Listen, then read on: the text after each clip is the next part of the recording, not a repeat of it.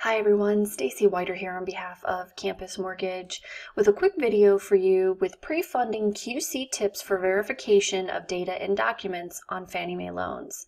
Now just a quick reminder before we get started, this video is for informational purposes only and should not be considered legal advice or used in place of Fannie Mae guidelines. Also, this video was issued on December 19th, 2017, and the information contained in this video is subject to change without notice. So when it comes to pre-funding quality control, lenders must implement and maintain a written pre-funding QC plan, which includes their requirements for reviewing a sample of its loans prior to closing.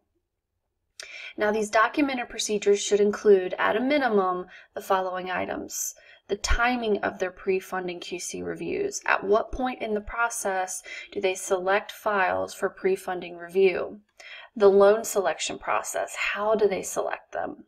The reporting of the reviews, how do they report the information back to the necessary parties?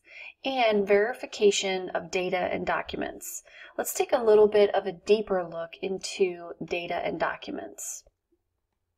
So lenders must review the file data and documents to ensure that they are present and complete, so that they are actually in the file and they are complete and accurate.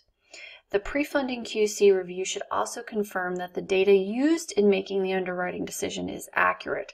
So does it match what the underwriter used to make the overall decision?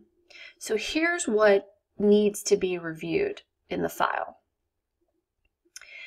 Data entered in the automated underwriting system, the Social Security number of all borrowers, any employment documentation, verbal verification of employment, asset and reserve requirements, an appraisal if applicable, adequate mortgage insurance coverage if applicable.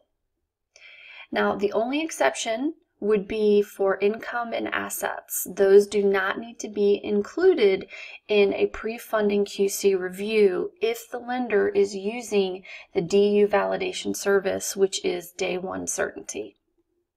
All right, everyone, that's all for now. Thanks so much for watching. For more tips and videos, please visit campusmortgage.org to look for their weekly mortgage video tips designed for all mortgage professionals, including underwriters, processors, loan officers, closers, and post-closers.